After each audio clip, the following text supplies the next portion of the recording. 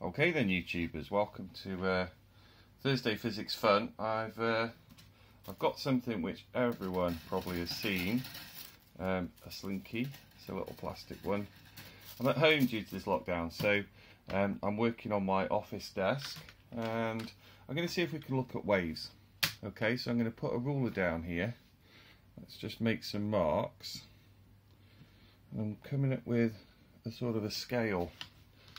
I'll explain to you, hold on, you'll see what it means in a second.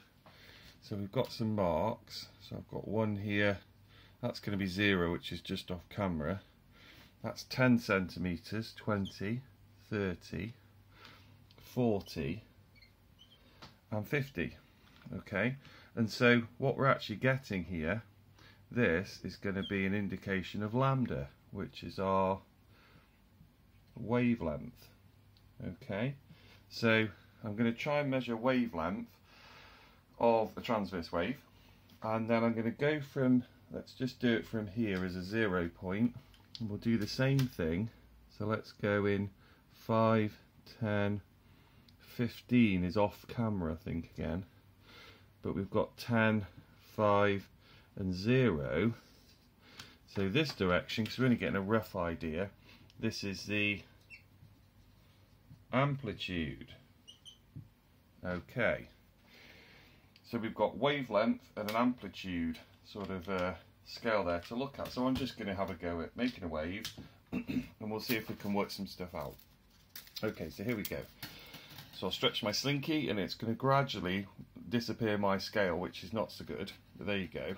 So at the moment that's an amplitude of about 5, okay, and the wavelength, that's a bit more tricky because there's sort of 3 ups and downs. So 50 centimetres then actually gives you 1.5. So it's sort of 2, if you think about 2/3 of 50 centimetres or 2/3 of half a metre is the wavelength. Now if we just, I'm going to put a bit more energy in, there we go.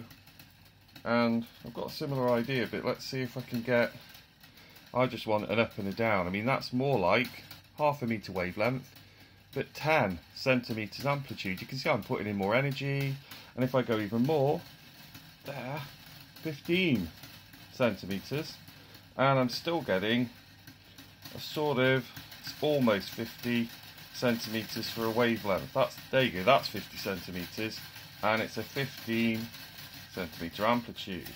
Now, okay, so let's get rid of my little scale. So we've had a go at that. It's a little bit more tricky, this one. We'll do a longitudinal wave, and it's a bit harder to see what's going on. I'm not going to use a scale this time, but I'm going to send the pulses in parallel. So watch. Pulse down.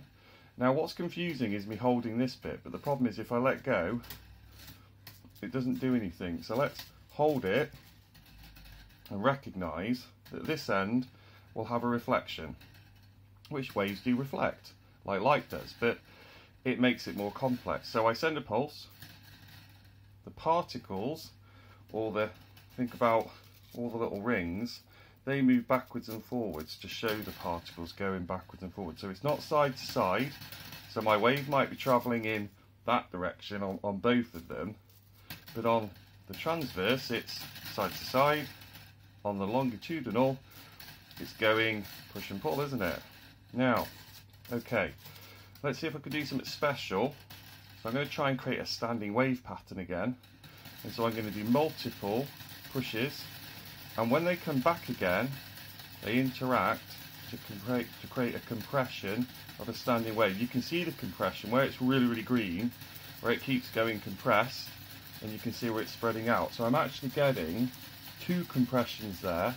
And where it's a compression to a compression, which is roughly here, that's the wavelength. That's about 10 centimetres wavelength, maybe 12. Let's try again. So there you go, a couple of compressions. So you've seen a longitudinal wave and a transverse. So happy watching Thursday Physics Fun.